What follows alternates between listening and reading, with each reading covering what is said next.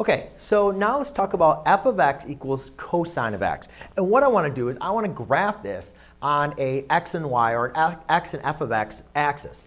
So to understand that, what we need to understand is, again, going back to the unit circle. Now, when creating the unit circle, remember there's some important points that we have for our certain angles, which we have 1, 0, 0, 1, negative 1, 0, and 0, negative 1. So when looking at these important points, right, these are all going to be your intercepts. What I'm going to do is I'm going to evaluate my cosine function at these certain points for its certain angles. So at this angle, for this certain point, my angle is 0 radians. Here I have pi over 2 radians. For this angle, I have pi radians. And over here, I have 3 pi over 2 radians. So remember, if I wanted to figure out like what was the cosine of pi, remember that represents the x value on the unit circle.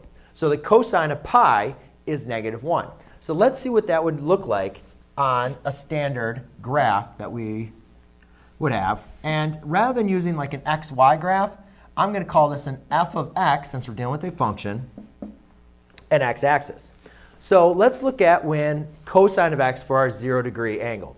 So in cosine, so the cosine of 0 degrees is the x value, which is 1. So I'm going to go up to 1 and make a nice little dot. Then our next angle, as at the cosine of 1 is pi over 2. At the cosine of pi over 2, my angle is 0. At cosine of negative 1, at cosine of pi, I have a value of negative 1. So I'm going to go down to negative 1. Then at cosine of 3 pi over 2, I am back up to 0, and I need a little bit more space. And then at cosine of pi, or cosine of 2 pi, I'm back over up at 1. So now to connect these points, I'm going to create what we call the cosine curve. Now it's important for this cosine curve is going to continually keep on going back and forth with the exact same pattern. And we can also go in the negative direction.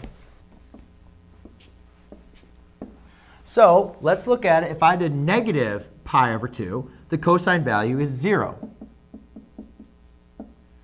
At negative pi, my cosine value is negative 1. At negative 3 pi over 2, so if I go negative 3 pi over 2, my cosine value is 0. And at cosine of negative 2 pi, my value is back up at 1. So you can see as connecting these points, I'm now able to graph my cosine function. So there you go, ladies and gentlemen. That's a quick little description of how to graph the cosine curve. Thanks.